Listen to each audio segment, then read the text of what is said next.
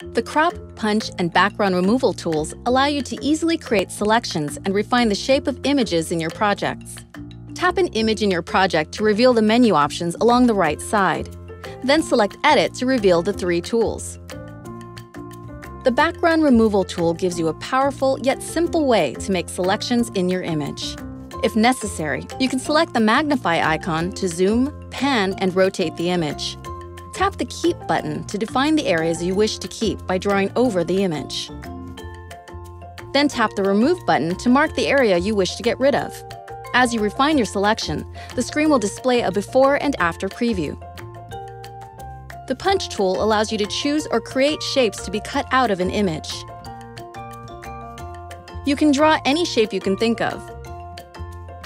After you finalize your selection, you will see the shape that was selected to be cut out, as well as the area outside.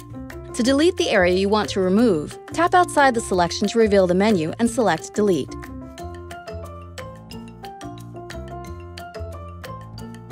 You can choose from a variety of preset shapes and easily change their size and orientation.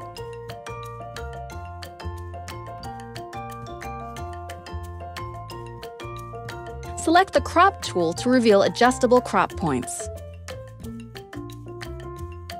You can also look around inside the crop window to view your selection. When you are satisfied, tap the Confirm icon to crop the image. With Sprout selection tools, it's easy to go from thought to expression in an instant.